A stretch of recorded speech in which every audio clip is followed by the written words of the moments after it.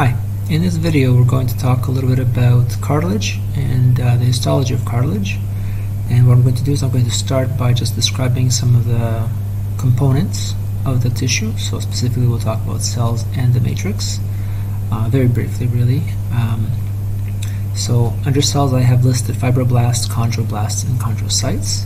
Now fibroblasts are there because they are part of the connective tissue that surrounds the cartilage in many cases. So they're not really cartilage specific, they are just kind of there around the outside. Okay, so we're not really going to focus on those.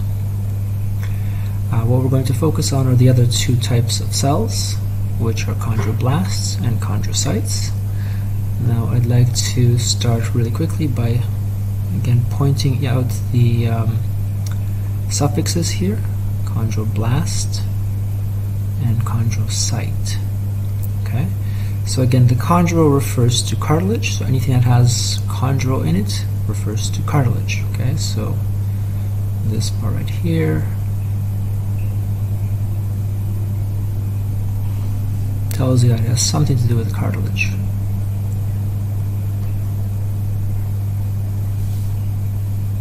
And as we discussed in the previous lab, a cell type that ends in blast is the more active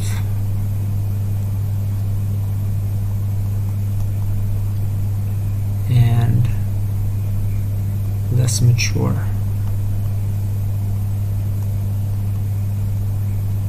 form of the cell, whereas a cell that ends in cyte is generally the less active. Oops, too many S's. Less active, not inactive, but just less active and more mature.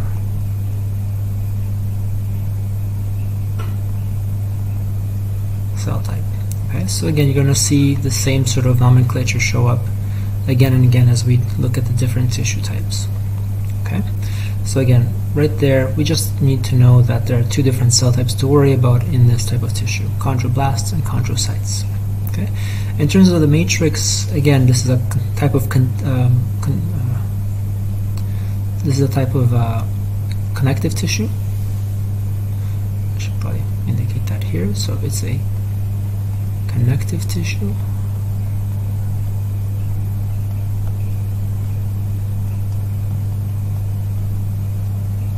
It's just a specialized kind of connective tissue. So again, the ECM is going to be the main component here. So this is the majority of the tissue is going to be the ECM, and the minority will be the cells. And so this extracellular matrix is going to have type 2 collagen. This will be one of the few places in the body where you will find type 2 collagen,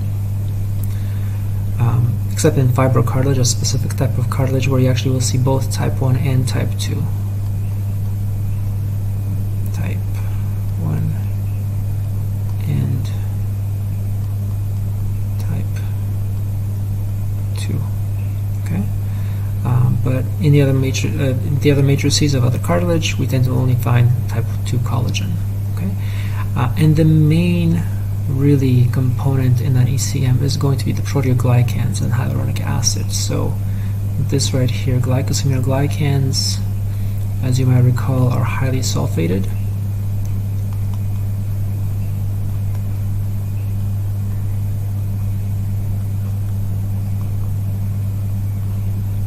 Highly sulfated, and therefore they are very negative.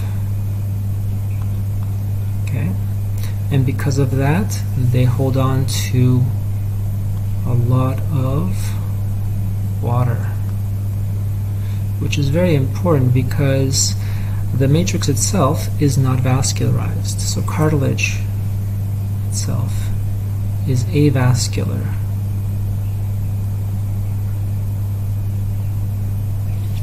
So that means it has no blood vessels.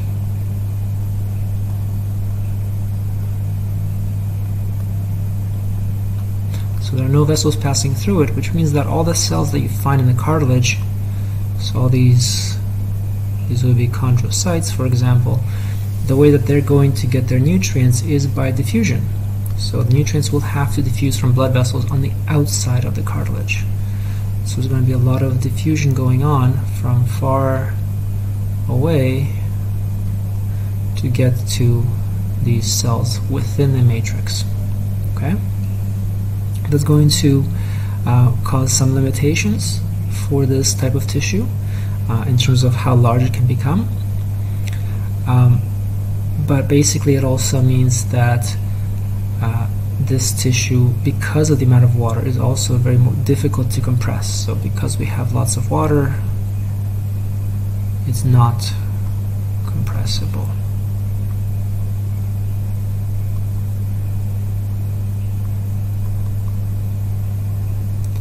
Okay, which is going to be very important because cartilage is very much a structural component that needs to be able to resist compression. Okay. So these glycosaminoglycans, remember, they exist in the form of proteoglycans.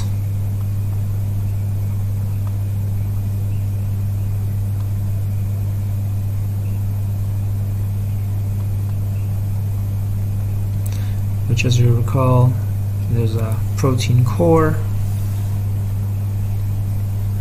and then we have these glycosaminoglycans kind of sticking away from that protein core in many directions. And when it comes to cartilage, we have a lot of glycosaminoglycans around a protein core. So very much that bottle brush sort of appearance to these things, so that we have a lot of water packed within this matrix. Okay? So again, that water is going to allow for the structural properties of cartilage, which makes it non-compressible because there's lots of water. And so again, it's not compressible, but also allows for easy diffusion. Okay, so because we have lots of water, we also have easy diffusion. Which is a different color here for this. So the fact that we have water also means easy diffusion.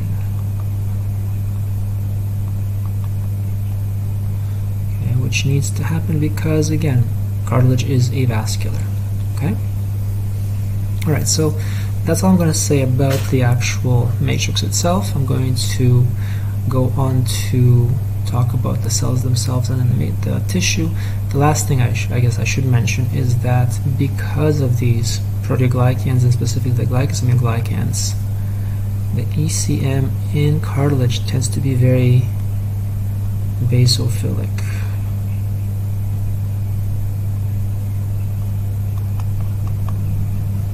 So it's basophilic because of these sulfated glycosaminoglycans. Okay? Alright, let's move on to the cells themselves. Let's talk about chondroblasts and chondrocytes. Chondroblasts are found in the chondrogenic layer of the perichondrium. There's a lot of chondro in there, so let's break that down a little bit. Okay, these are cells that are the immature form of the cell, and so what you have is basically a cell that is quite actively making lots of matrix. So we have a nucleus, we have the cell itself, and the cell is going to sit on the surface of the cartilage matrix. So it's going to start producing this matrix material. So I'm going to make this a small piece of matrix, let's say. Okay. And so what we have is secretion of these glycosaminoglycans, the type 2 collagen, all of these things are being secreted by the chondroblast. So it's very actively producing lots and lots of proteins for export. And so what's going to happen that over time, again, we're going to have a basophilic matrix here, so I'm going to just color that in.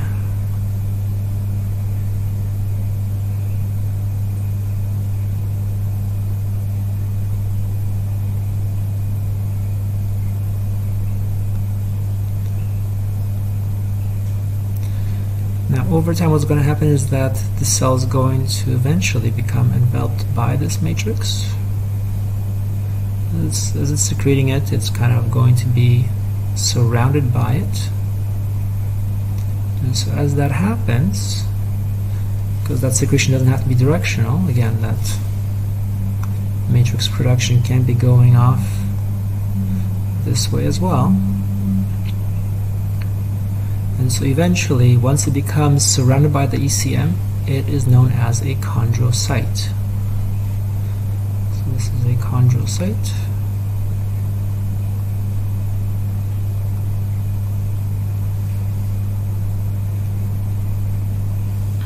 And any cell that will be on the surface of this matrix will be known as a chondroblast.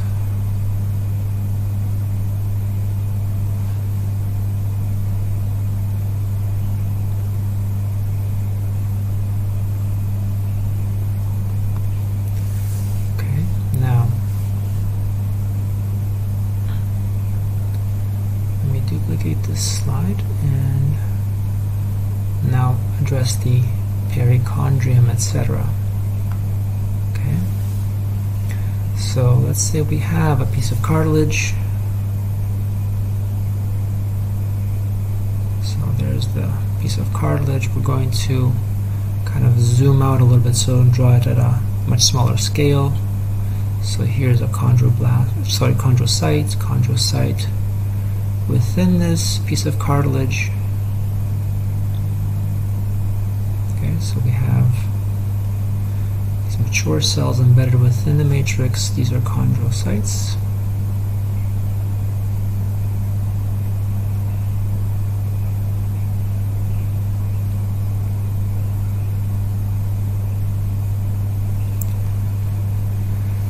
Now we're going to have chondroblasts on their surface. Maybe I'll do those in red. That's not because they look red, just so that we have a different color for them. So we have some chondroblasts on the surface, which are going to, maybe I shouldn't do those in red. I'm a little limited by the number of colors I have here.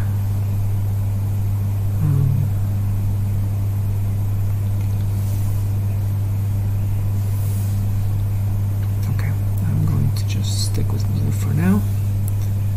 Okay, so we've got chondroblasts on the outer surface.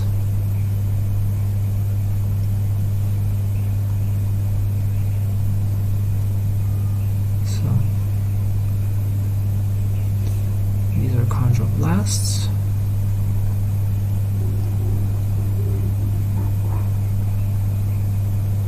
Okay, so again, these are on the surface of the cartilage matrix. So this is the matrix.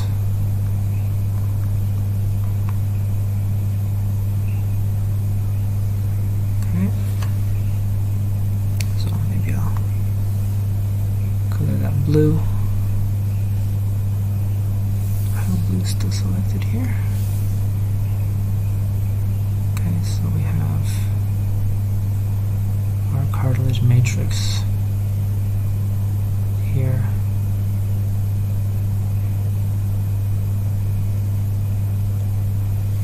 Okay.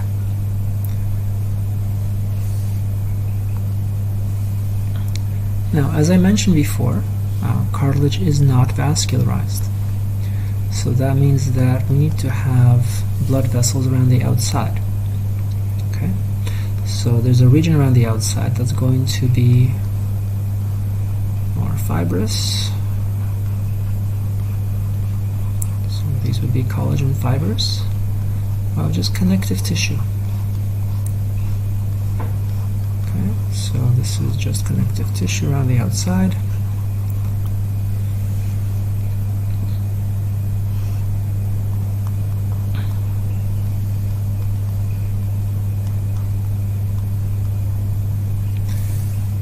So within this region, we would also have blood vessels. Let me just do those in black. So in here, we will have blood vessels. And so this is where the nutrients and oxygen that are supplying this cartilage will be found. within this region here. Okay. Now, within that connective tissue had to be produced by something, and so that something, that the cell that will be producing this, would be fibroblasts. So here would be a fibroblast.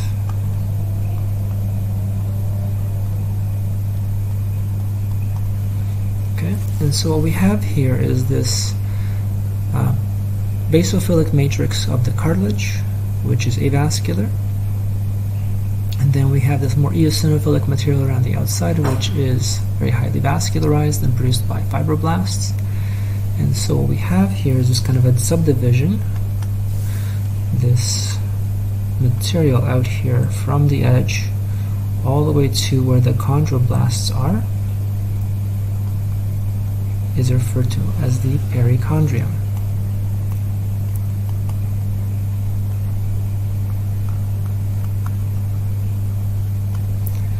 Now, perichondrium, again, watch out for prefixes and suffixes. So you will see peri showing up fairly frequently here. And so peri means to surround something, to be around something. So around the perimeter, for example, right? So surrounding something.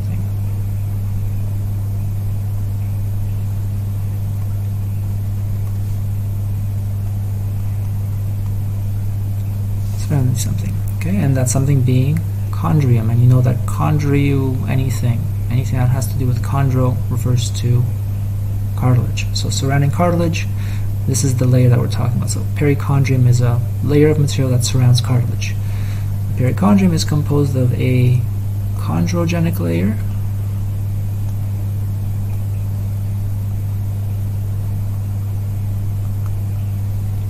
and a fibrogenic layer.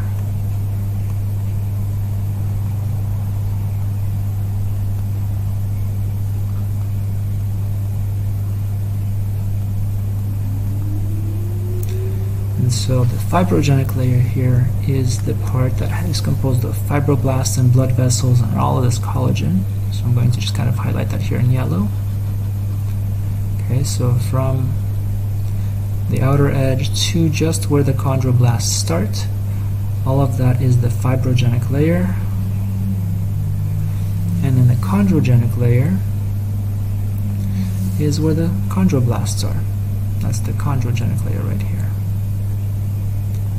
Okay, so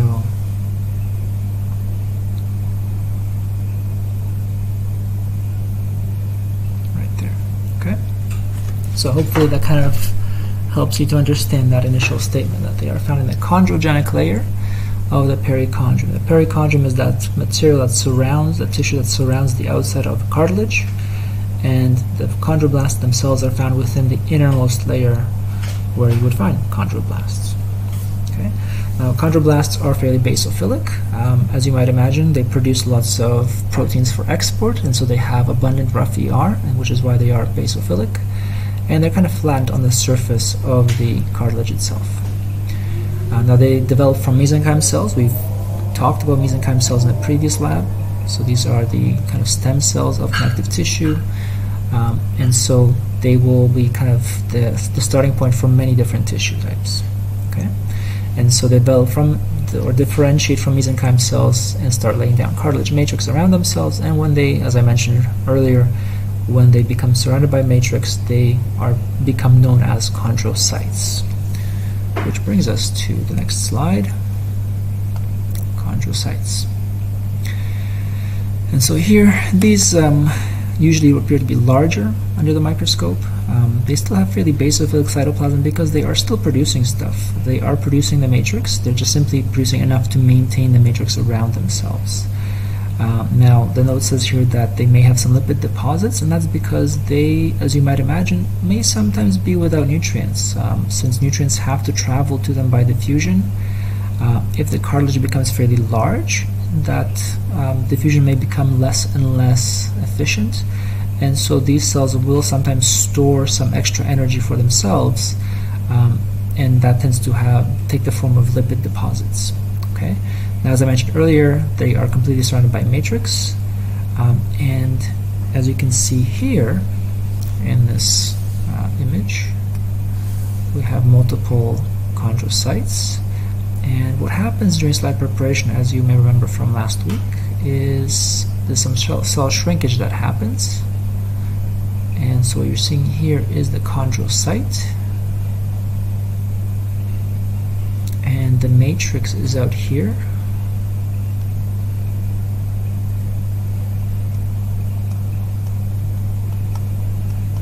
And then there's this kind of an empty space that you see next to the chondrocyte. So the edge of the matrix is right here.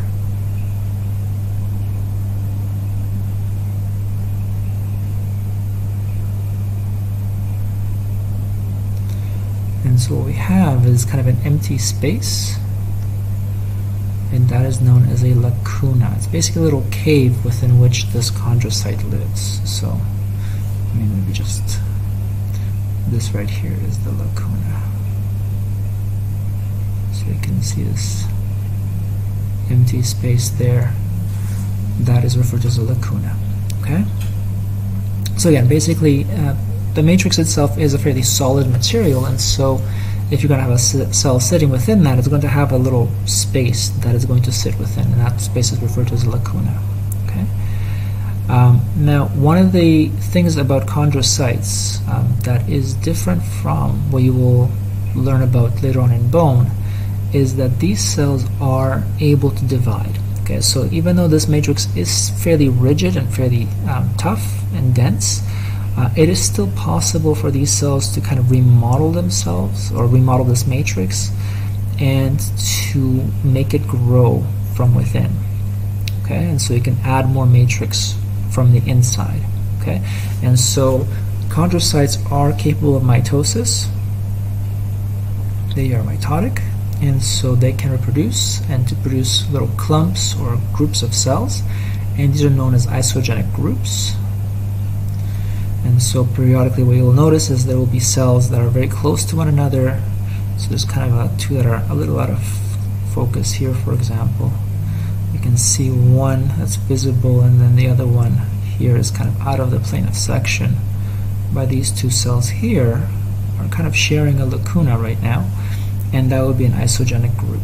Okay, eventually these cells will start to produce a matrix to separate themselves from one another, but that matrix will be a little bit different from the surrounding matrix. And so what you're seeing, for example, out here at this end is there's one cell here, and there's another lacuna here where another cell would have been, so a little bit out of the plane of section. But I want you to notice that the matrix, let me just pick a different color, the matrix here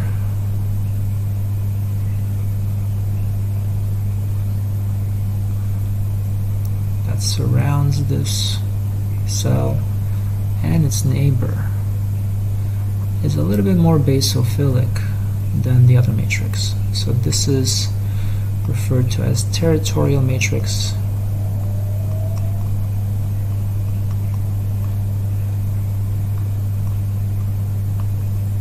It's a bit more basophilic because it's more freshly made. So there's more glycosaminoglycans more closely packed together, and so there's more basophilic staining there, whereas the matrix that's further away from that, so maybe I'll pick a green color here.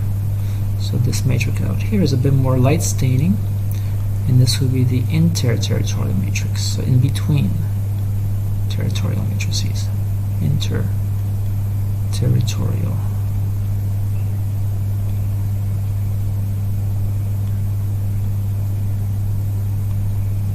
Okay, so it's in between the territorial matrices. Okay, so the territorial matrix is more freshly made. The interterritorial matrix is a little bit more mature, a little bit less basophilic.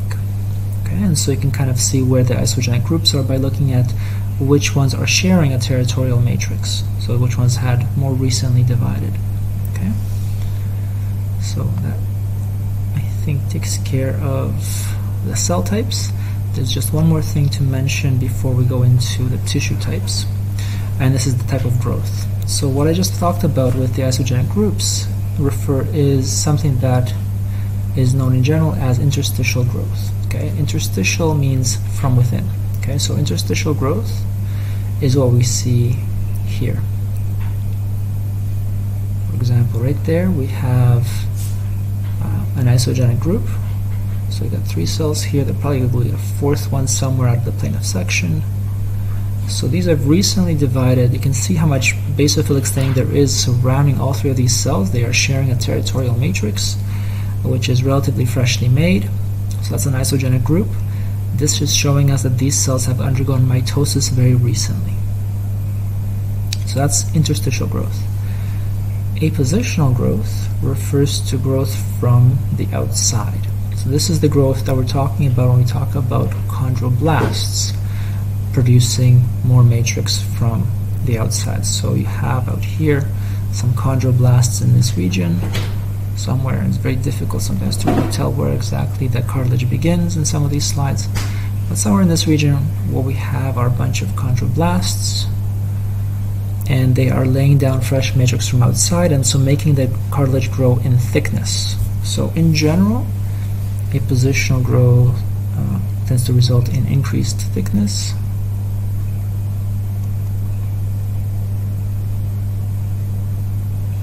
Of a cartilage structure, whereas interstitial growth tends to increase the length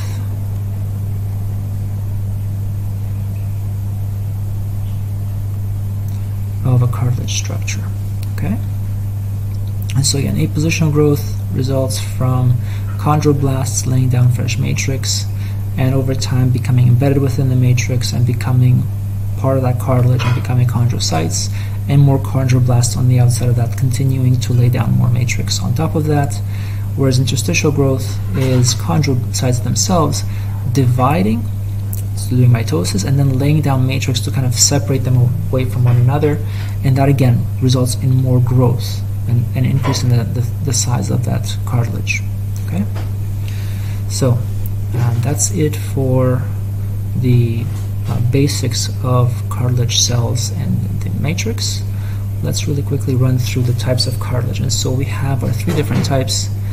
2 of them are very similar to each other. Hyaline and elastic cartilage are very similar to one another, and then fibrocartilage was kind of a special case. So let's take a look at them individually. This is hyaline cartilage. This is, as you can see hopefully here, the perichondrium.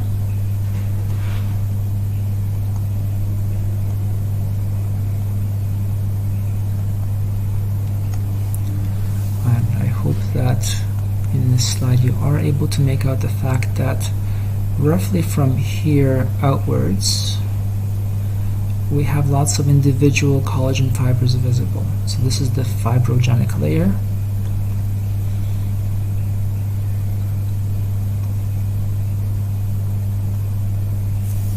In fact, there's kind of a granular sort of appearing sort of structure here. We have little granules. This is a capillary, so we're looking at a blood vessel right here, longitudinal section through one of these. Okay,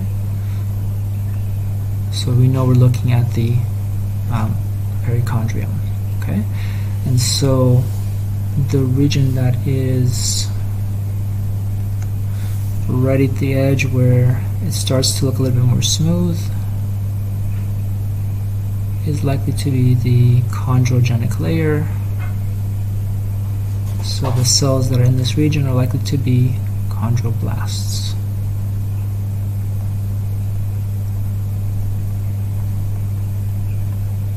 Okay, so again, that's the chondrogenic layer, and so the rest of this over here is the actual cartilage matrix and cartilage tissue.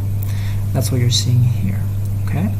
Now this is very commonly found in articular surfaces of joints. Now articular cartilage doesn't have a perichondrium generally, so it's usually a very smooth sort of cartilage, very smooth surface.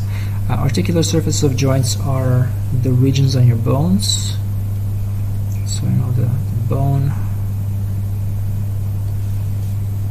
when you have 2 bones kind of coming together to form a joint.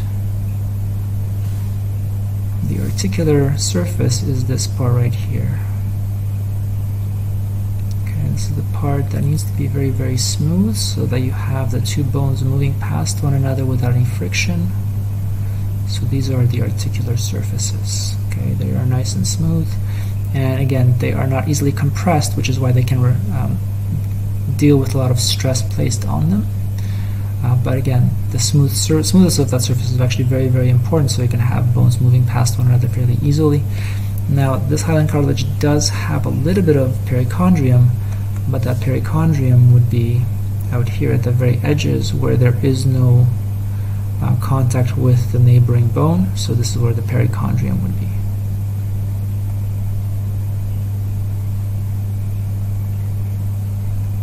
Okay, so these regions right here. The rest of the stuff that's in blue is just basically a smooth surface of cartilage.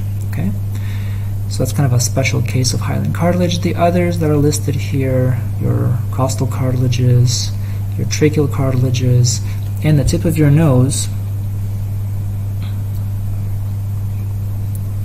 are composed of hyaline cartilage, which does have a perichondrium around the outside. Okay. Now, under the microscope, it appears basophilic, so what you're seeing here is a lot of basophilic staining in the matrix. The matrix tends to be relatively uniformly stained, unless it's a very actively dividing cartilage, in which case you're going to see these isogenic groups. And this cartilage can calcify with age, and so when that happens, calcification tends to prevent diffusion of nutrients, and so it tends to cause the death of chondrocytes, and therefore it tends to be replaced by bone. Okay, and that's actually one of the ways in which bone develops in your body as well, is through this calcification of cartilage and gradual replacement by bone tissue. Okay, let's move on to the next tissue type. Oh, before we do that, so there's an example here of a very young cartilage. So this is a very young.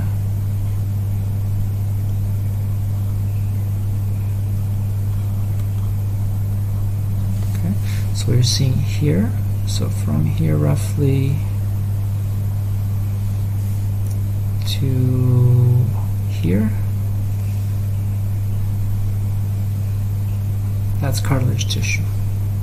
Okay, so this part right here, that's cartilage. And so you can see here are some of these isogenic groups, for example.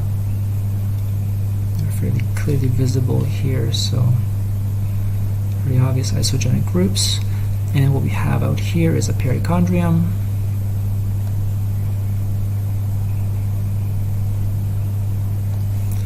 And a perichondrium on this side as well. This is perichondrium as well.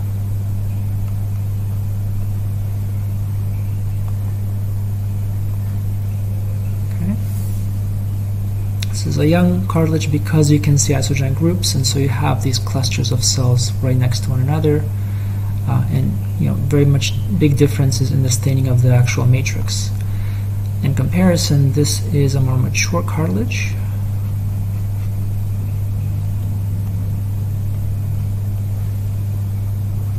Okay, so that's right here.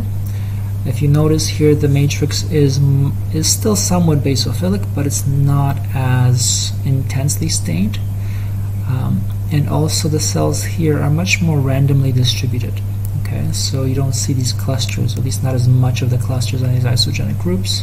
They're not as obvious. They are down here. So if you look in this region down here, we're starting to see some isogenic groups and a little bit more of a difference in staining in the matrix, so that territorial matrix and interterritorial matrix are much more obvious.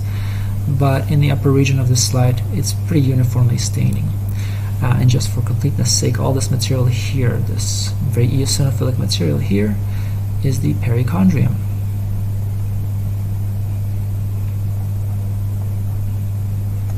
Again, perichondrium doesn't have as much of the proteoglycan matrix, and so you have much more of the collagen being the dominant component there, and so that's why it's more eosinophilic. Whereas in the cartilage matrix, the proteoglycans are definitely the more common component. The collagen is not as abundant, and so the basophilic staining is much more obvious with cartilage matrix. Okay, so that's hyaline cartilage, two examples, one more mature, one less mature. Here's elastic cartilage. Now if you want to see elastic fibers, obviously you need to be able to stain for them, and so this is why this here looks so odd, because it was specifically stained for elastic fibers. And so what you're seeing are these little individual kind of hairs sticking out from all over the place. So wherever you're seeing this material, you know, all of this stuff here, these fibers, these are all elastic fibers.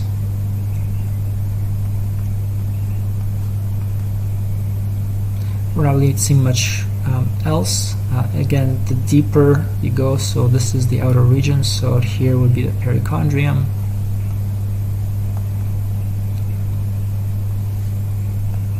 Oops. Okay, it's a little bit, there's a little bit less elastic fibers there, and as you go deeper into the cartilage. Okay, it is a very, very elastic and very flexible cartilage. So if you want to have a feeling for the difference, elastic cartilage is what makes up the external ear.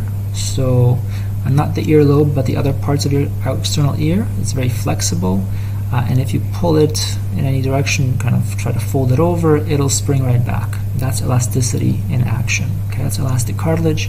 Whereas if you try to press down on the tip of your nose, please don't do it too hard, but feel free to press down on the tip of your nose, it doesn't bend. Right? It doesn't bend very easily and very much, and that's not elastic. That's a hyaline cartilage. Okay, very hard, tough tissue. Okay, one of the problems with not being vascularized is it doesn't heal very well. Okay, so if you ever break cartilage, it doesn't heal very well. Eventually, it does become replaced by bone in most cases, simply because in order to heal something, blood vessels have to come into the area, which means that that's going to cause some calcification in that cartilage, and that's going to be meaning that it's going to be replaced by bone. But elastic cartilage doesn't have as much of an issue with that, and also does not really calcify with age, as opposed to hyaline cartilage. Now, in terms of the histology, if you don't stain for elastic fibers, you really won't see much of a difference between elastic cartilage and hyaline cartilage. Really, the only thing that you might notice is that it's a bit more cellular. So the elastic cartilage has more closely packed cells within its matrix, whereas hyaline cartilage has a little bit more space between the cells. Okay, let's move on to the last type, which is fibrocartilage, which really is technically more of a mixture. It's a bit of hyaline cartilage and dense regular connective tissue kind of combined into one. Okay, and so this is a kind of very tough sort of tissue that is very much designed to be able to cushion, so especially forces that would kind of compress something, you would have something that would resist that compression in the form of fibrocartilage, and you also have a lot of toughness added by having this dense regular connective tissue in place, because it's also going to resist a lot of the pulling as well. Okay, so you have a lot of tensile strength there because of that type 1 collagen, and so cushioning and also tensile strength are the features of fibrocartilage. So intervertebral discs is one place where you'd find these, where you have a lot of compression just because you're standing up, and so you have a lot of pressure on your vertebrae from above. And the pubic symphysis is another place where you would have some compression periodically, but also potentially stretch, especially if you're giving birth, for example.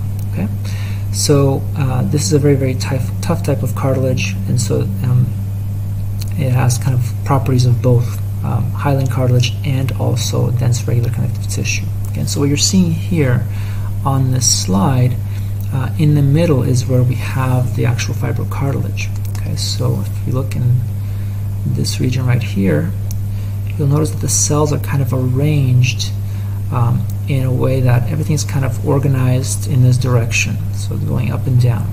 Okay, now let me just erase that.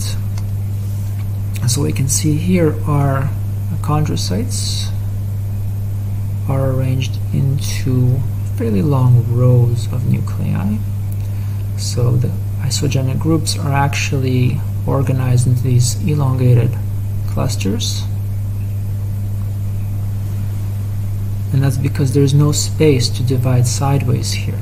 Okay, and that's because what we have in between are these dense bundles of type 1 collagen. That's that dense regular connective tissue that at least kind of looks like the same, has the same properties of a dense regular connective tissue, where you have these very thick bundles of collagen going up and down.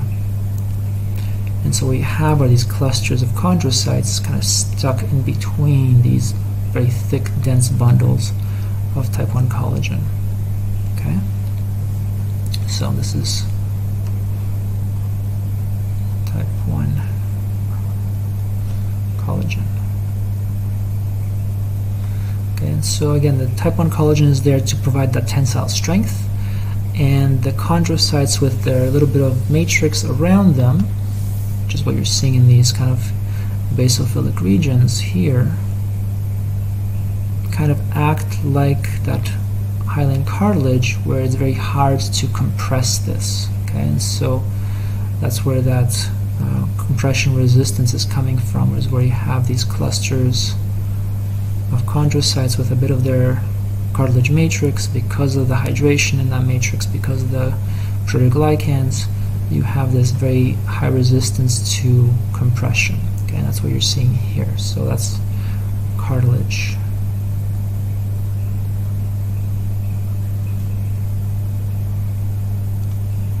And so again, that's type 2 collagen.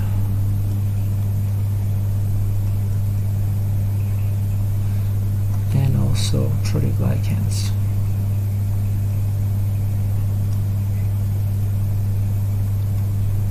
Okay, so that's fibrocartilage for you. Now, just for comparison, around the outside, you have clusters of chondrocytes that you're seeing out here that are a bit more rounded.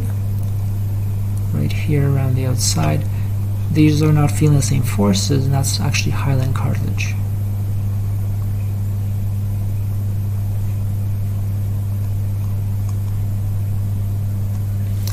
Okay, so I think that pretty much covers the cartilage for this lab, and so we'll talk about bone next.